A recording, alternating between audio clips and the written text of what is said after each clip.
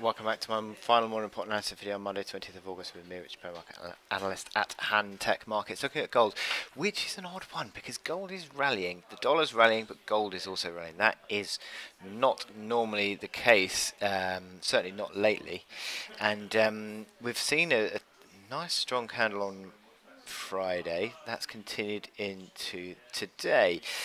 Still look at this as a downtrend channel, that this is a rally within the channel that's going to give you another selling opportunity. Momentum indicators pretty much still continue to suggest that. You've got the overhead supply of these old lows. Zooming out, you can see these lows. 1194, 1204, 1204 especially. That low there. Not that low, that low. Which one? That one, sorry.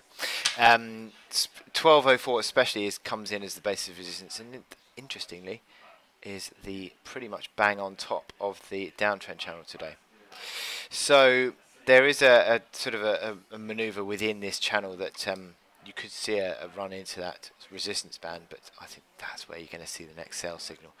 I don't think this rally is going to continue too much longer. It's sort of $6 up towards 11.94 at the moment. Could be a bit of a move higher, but to be honest, yeah, I don't really see it at the moment. You've got the overhead gauge of the falling 21-day moving average as well, currently 1207.